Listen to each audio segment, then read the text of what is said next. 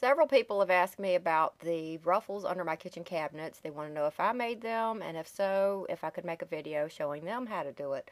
It's real easy to do, and however you do it will be dependent on the tools that you have to work with. With these, I finished the hem on the bottom with my serger sewing machine. And if you don't do much sewing, you probably don't have a serger, but I could show you how that is just to give you an idea. It's hard to see the hem on that fabric, so I'm going to show you on these shears that I did. It's easier to give you an idea of the type of hem you get off that serger. This is what a serger looks like if you've never seen one. If you do a lot of sewing, this is a great thing to have. It gives you seams like store-bought clothes.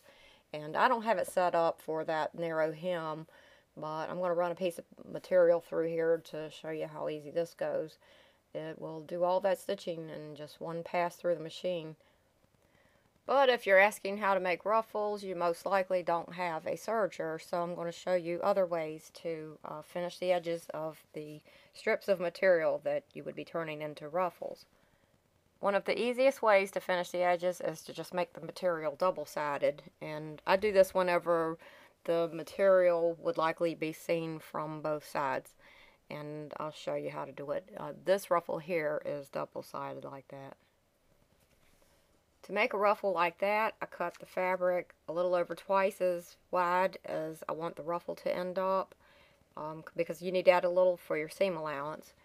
Then I just fold it in two, right sides together, and I stitch along the edge. Then I'll turn it right side out and iron it, and then you have the two finished edges with very little effort. Since this is just a short strip of material, I'm turning it with a pair of scissors, but if you had a real long strip, which you most likely would have, you could use a broom handle to do this.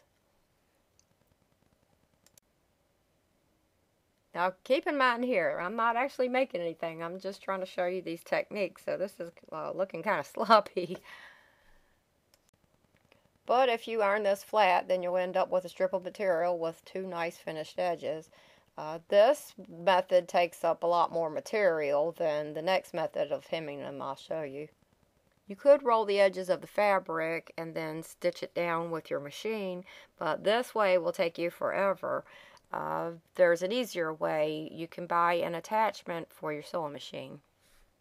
This is a hemming foot, and it's a 1/4 inch. They might come with sewing machines these days. My machine is very old. I got it as a graduation present when I graduated from high school.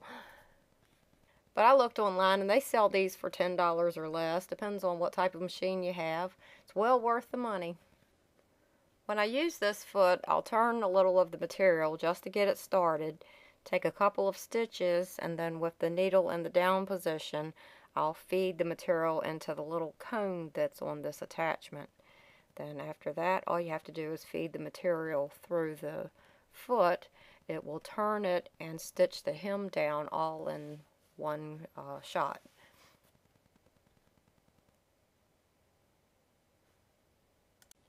Here's a close-up view so that you can see how that little foot will turn the fabric and then stitch it down. Does a nice job, and you can get these in different widths. I think there's an 1/8 inch hem, a 1/2 inch hem, all different sizes. I prefer the 1/4 inch.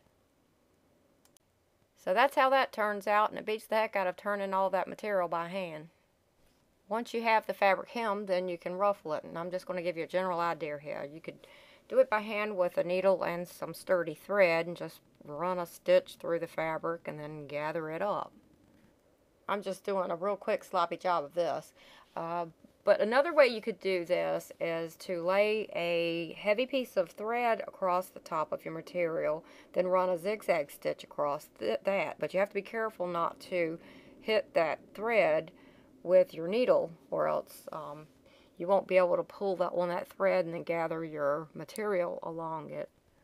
Now the easiest way to make the ruffles is with a ruffling foot, and these run about $25 or so, depending on what type of machine you have, and this is well worth the money if you are going to make a lot of ruffles.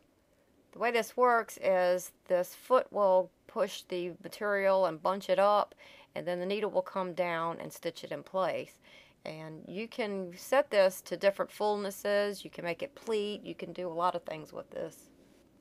To use this, just feed the material through and out comes Ruffles. Couldn't be easier. This ruffler really beats doing all this by hand, believe me. And I have run miles of fabric through this ruffler. It's really held up well. I did a lot of sewing years ago, but the last 10 years or so I haven't done hardly anything. So that's how you can easily make ruffles. I hope it helps.